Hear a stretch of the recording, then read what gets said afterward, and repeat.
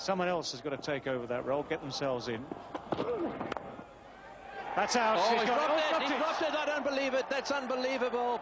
He was throwing it up.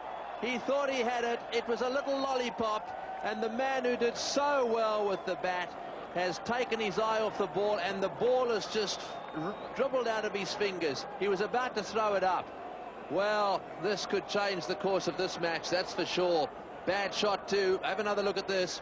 He plays it away on the onside now. Has he got it? And he's about to throw it up, and that's it. You could almost make a case for the fact that he'd probably caught that.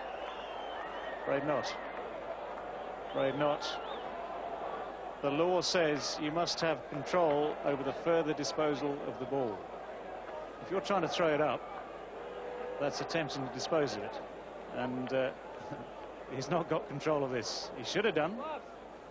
He should have done. I've seen it the odd few times over 20, 30 years.